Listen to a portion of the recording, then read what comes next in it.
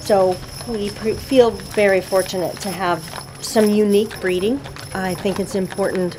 There's been a lot of talk amongst the Suffolk group about maintaining some of these breed lines. You know, everybody wants to breed to the horses that are readily available, but maybe we need to go out and seek out some of these horses that have been hiding in the woods and get them back into our breeding program.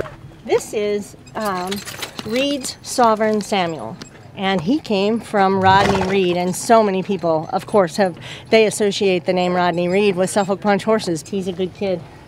So there's been 3 Suffolk true owned 6-horse hitches in the United States. So we feel very, very fortunate, and for this gathering today, we wanted to bring this. We brought it 1,100 miles so people could see it.